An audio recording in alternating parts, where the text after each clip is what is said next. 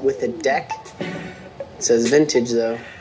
I'm gonna put the sexy specs on. Available in 30 days. So Anthony and I decided to go with a place that was just for 8 weeks because we had to be into a place within, 2 to 3 days. And now we're halfway there, so we're under some pressure to find a place to live. I mean, final decision is only 3 weeks and we still have no idea where we're gonna live. So this is all very overwhelming. We need to find out where our forever home is gonna be. Parking doesn't matter. Yeah, it matters very much. I don't know why you brush this off like it's not an important thing. You went automatically to somewhere bad. So that's not bad. You put that in there as a possibility.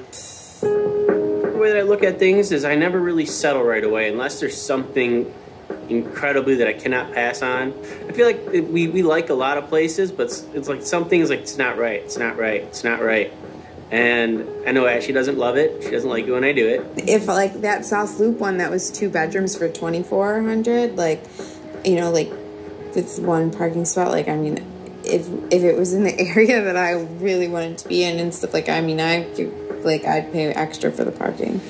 It's stressful in general just finding an apartment, especially because Anthony and I have a little bit different ways of making decisions.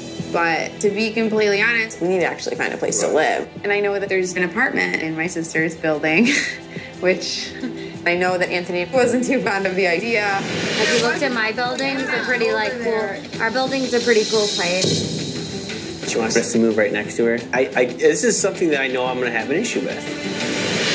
But if there's a better option, then I take the better option. I just want it to be done. We got some good ones in there.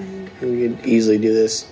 It's important for us to find a place to live because neither one of us has a backup. So when we need to leave this place, we won't have a home. We need to make a decision. And he doesn't understand that. Too far north?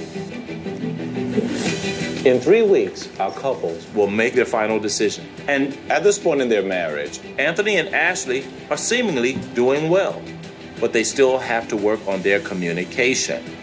They were married for a lifetime, so it's important for them to plan for their future.